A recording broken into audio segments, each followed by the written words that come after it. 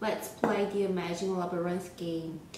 The Imagine Labyrinth game is to collect the treasures in the moving maze, which is called the labyrinth.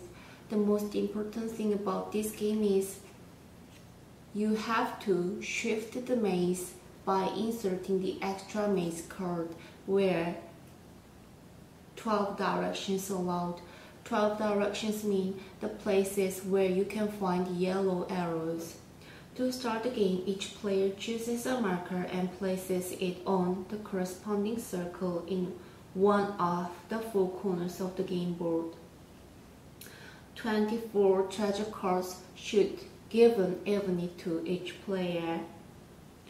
On your turn, draw a card, being sure not to show it to the other players. If you play with the yellow marker, you can draw the card and find where the treasure is. Then you have to create the path where your marker can reach the treasure by inserting the extra maze card.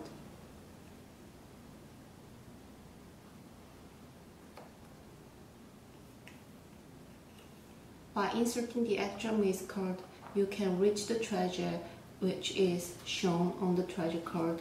Then you can open the card, play moves to the next person, and this person can throw the card and try to reach the treasure shown on the card.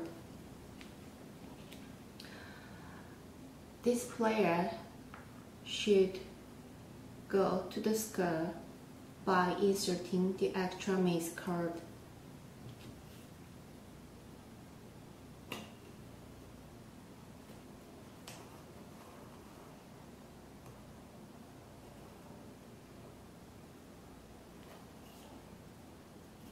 If this person cannot reach the skull at one time, he can move as much as he can, but this person can reach the skull, so he can open the card and play moves to the next person, and this card becomes the extra maze card, and draw the card, and this person should reach the treasure here by inserting the extra maze card.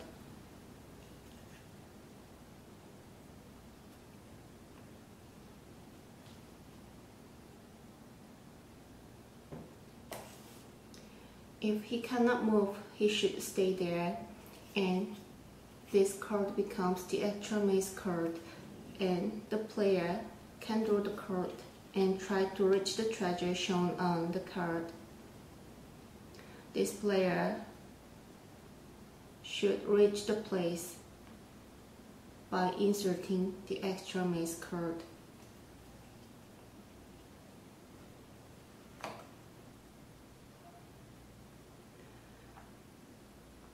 If this player can move up to here, this player can wait here until his turn comes, or this player can wait here.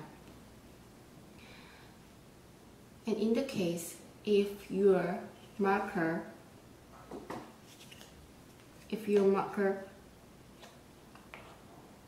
drops down like this, you should start from the opposite side, like this. After finding 6 treasures shown on the card, you have to return to your place, and the first player becomes the winner.